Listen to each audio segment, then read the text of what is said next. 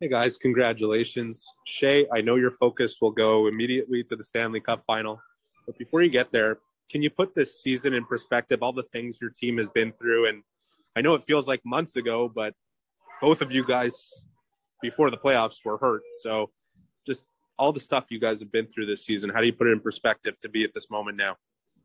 Yeah, we've been through a lot for sure. I don't think now's the time to really sit back and dwell on it too much. There's, like you said, there's still work for us to be done. We got another series coming up. We got to win 4 more games, but definitely proud of everybody in that locker room right now and what we've accomplished so far, but definitely still work to be done. Luc Gelina. Thank you, Sam. Shea, after all those years in the league, having a chance finally to win that cup, what that means for you going to the Stanley Cup final. Yeah, it's I'm excited, just like I was excited to play every game in this playoff so far. It's whether you're 20 or 35, it's an exciting time, and to still be playing hockey in into July now, I think it's probably the longest time anyone's played in there, minus the bubble last year. So we're happy to still be playing, and we're excited going forward. Stu Cowan. A question for Carey. Carey, nobody knows more about the pressure of playing this city than you do. What can you say about Cole Caulfield and the way he's come in as a 20-year-old and handled everything that's been thrown at him so far? Yeah, it's he's got such a great attitude. I think that's one of his strongest assets. He's just so enthusiastic and happy, and he works really hard too.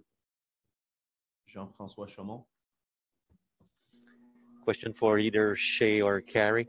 To see Phil Dano being able to do a really big play in overtime and seeing Arttu Lehkonen getting the winning goal, how proud are you for those guys who are playing pretty hard defensively during that series? Honestly, I think that they don't get enough credit. Obviously, their biggest job is shutting the other team's top lines down, which they've done an exceptional job. And for them to get a goal for us to move on is it's awesome. I feel great for them, and they're going to have another big challenge coming up, whether it's the Islanders or Tampa.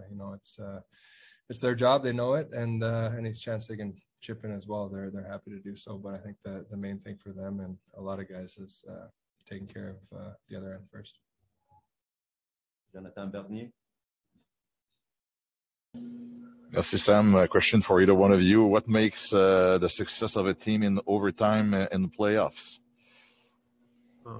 It's just sticking with it. There's obviously luck involved. It's just a lot of hard work and taking those opportunities when you get them. Alexis Bélanger-Champagne. Can you hear me?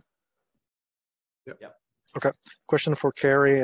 You've been in Montreal for a long time. Just what this celebration mean to you after the game with the fans cheering, even though it's only 3,500?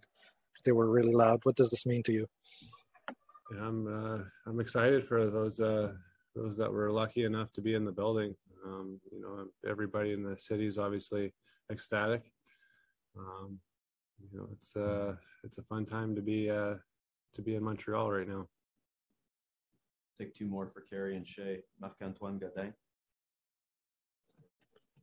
Yeah, my question's for Carey. Carey, the team had missed the playoffs for a few years. You guys had a difficult season last year until you finally made it to the bubble.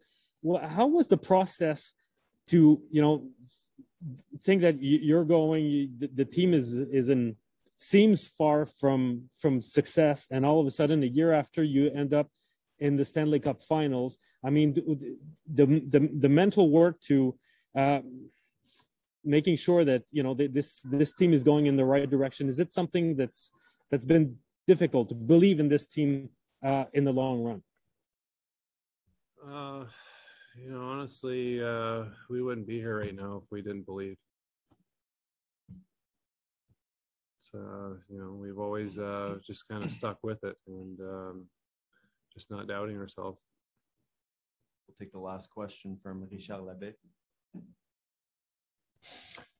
Yeah, on that note, Carey, when it's down, you guys are down 3-1 to Toronto in that first round series.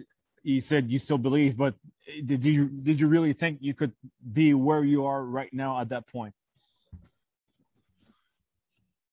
That's what I just said.